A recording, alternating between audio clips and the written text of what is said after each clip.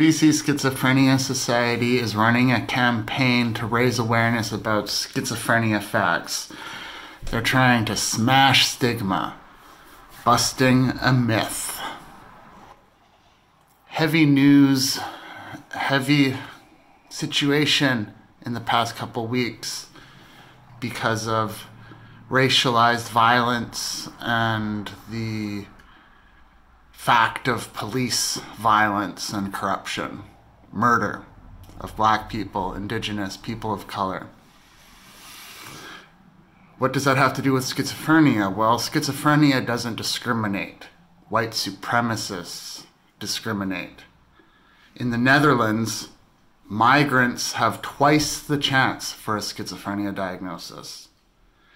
In USA and Canada, out of Black, Indigenous, and people of color who were killed by police, nearly half had prior interactions with mental health systems.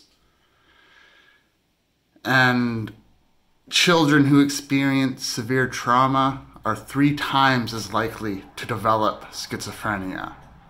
So psychosis doesn't discriminate, but stress and systematic oppression can impact the mental well-being of whole groups and large populations.